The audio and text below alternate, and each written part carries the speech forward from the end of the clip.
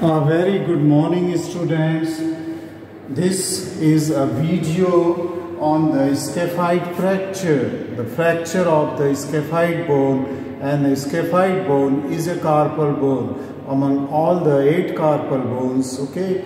4 arranged in proximal and the other 4 in distal row. Scaphoid is the most commonly fractured bone, carpal bone, right? Now, if you see the scaphoid bone, this is an scaphoid bone which is a boat-shaped structure. This is the lunate bone in the proximal row of the carpals. This is the triquetral bone, and this is the sesamoid bone, the PC form. So these are the 4 bones, carpal bones of proximal. The other 4 bones in the distal row will be trapezium, trapezoid, capitate, and hamate. Okay? And these are the carpal bones. If you will see the proximal row, it will articulate with the distal end of the lower end of the radius, which articulates with the scaphoid and lunate to form the wrist joint, okay, or the radiocarpal joint, okay, radiocarpal joint. Now, this scaphoid bone, which is a boat shape, it has the 2 parts. Now this, since it is close to the radius, this is the proximal part. I will write here proximal part of the scaphoid, and this part which is towards the metacarpal is the distal part of the scaphoid. And these 2 parts, the proximal part and the distal part of the scaphoid, they join to each other by a narrow vest.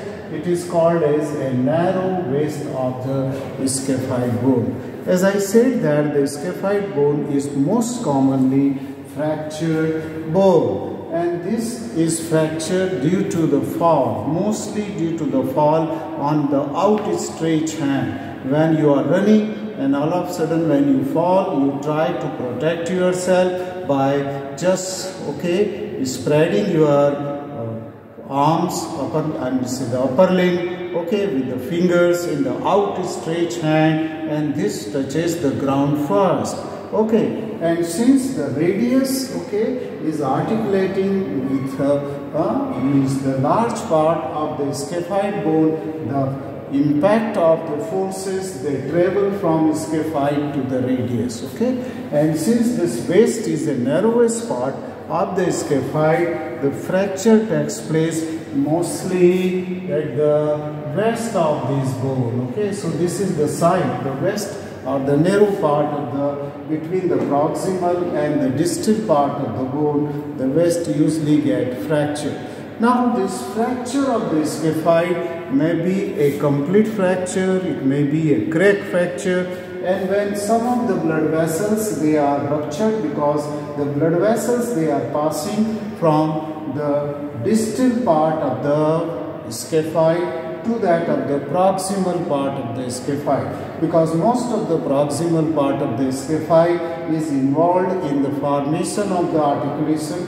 Here I have drawn the wrist joint with that of the part of the scaphoid. Here it will articulate with that of the trapezium and trapezoid, okay. Only this is the part, that is the distal part beyond the waist, which has a non-articular surface, okay. And this non-articular surface of the distal part is close to the anatomical snuff box, rather the floor of the anatomical snuff box, where I am putting my finger, is formed by the, I mean to say, the on the floor is the scaphoid bone, okay. And the radial artery just wind round and it lies in the scaphoid fossa, I mean to say this anatomical snuff box.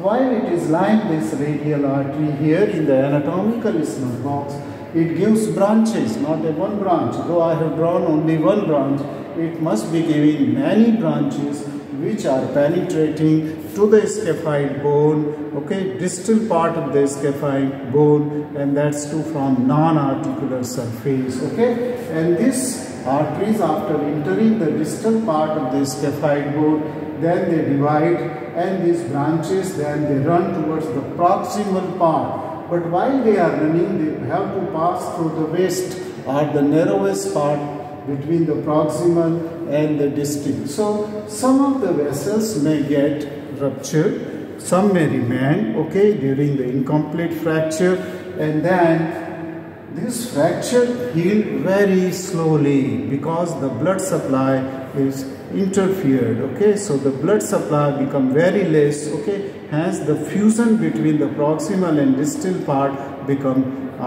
delayed, okay. It may take many weeks to get fused. But when the fracture is complete, where there is the whole complete vest get fractured due to the fall on the outstretched hand, then there will be all the branches which are going from proximal part to the from distal part to that of the proximal part through the vest, they all are destroyed, okay, they are ruptured, okay, they are cut, so that the blood supply of the proximal part, which is the large part of the scaphoid bone articulating to form the radial, the wrist joint with the radius, it gets necrosed. What is the meaning of necrosis and what is avascular necrosis? Necrosis means the death of the tissue, that is the pathological death of the tissue due to the abnormality, okay, and here it is avascular, that means there is no blood supply now, and because of the blood supply is not here, that means no nutrition and no oxygen is coming to the tissue of this part of the bone, proximal part.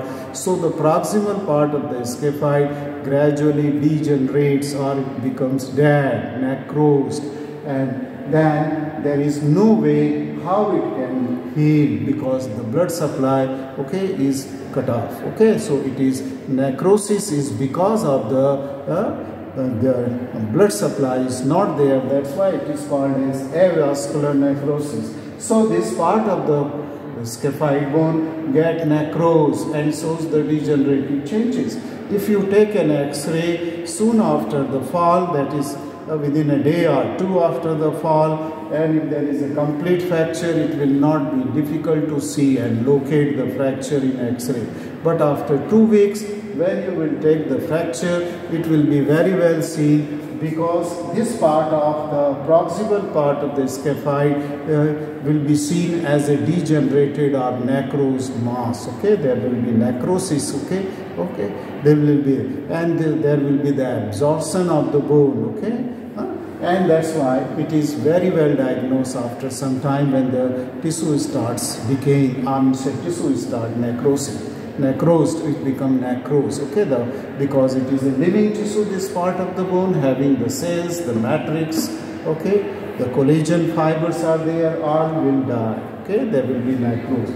And then in X-ray it will be, what will happen if there is a complete fracture of the waist? There will be because of this avascular necrosis, and then there will be pain, okay, since it is in the scapular fossa, okay, this snuff box here, and then if you will try to ask the patient to do the abduction movement or the dorsiflexion, that means flexing it towards the dorsal surface, both the movements will produce maximum pain, okay, right. So the pain will be there and patient will complain of the pain, right. So this is called as the avascular necrosis of the scaphoid bone, which is very common because the young people or the boys and girls of your age usually fall while playing onto the grounds, and at that time there is the fracture of the scaphoid takes place. I hope that you have understood